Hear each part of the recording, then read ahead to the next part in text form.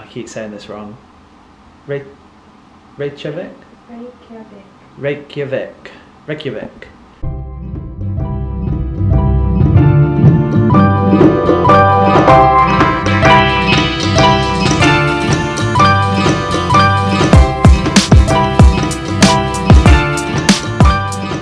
It's me, Matt Stone.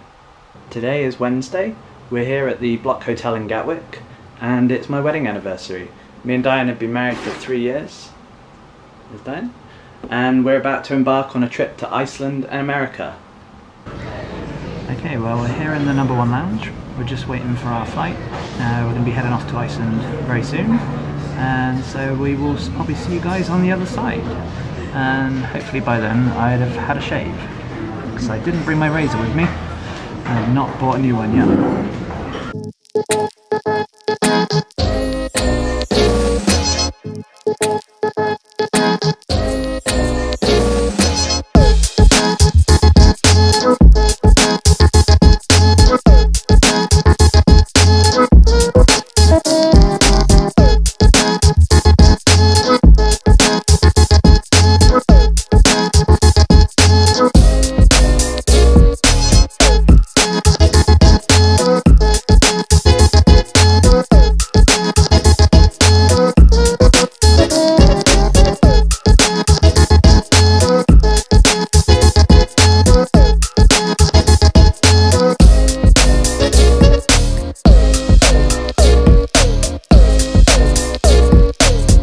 We have arrived in Iceland and it is blowing a gale and it's cold.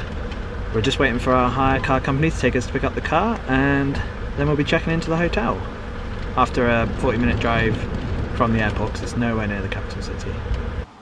Okay, it's 7 o'clock in the evening. We've arrived in, I keep saying this wrong, Reykjavik? Reykjavik. Reykjavik. I literally have been trying to say it right for the past however many weeks before the lead up to our holiday. Every single time I get it totally wrong. So we're here at the 22 Hill Hotel, which is a really nice little boutique hotel. And as you can see, this is a nice big room. We've gone for a deluxe room because it's our honeymoon. We decided to go for reasonable hotels all the way through rather than just your standard rooms. So let's have a little look around the room. So we've got a nice little bathroom here with shower, sink and toilet. Some nice free toiletries. And then we've got a big king size bed and a flat screen TV and small working desk. And that's pretty much it. Oh, and the most important thing, a giant radiator behind that net curtain, because it is cold outside. It was bitter. And I might get a chance to use the Mavic.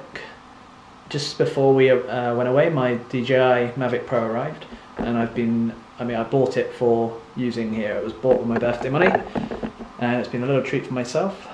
So with any luck, we should be able to get some stunning shots, although today that would have been impossible just because it was just too windy.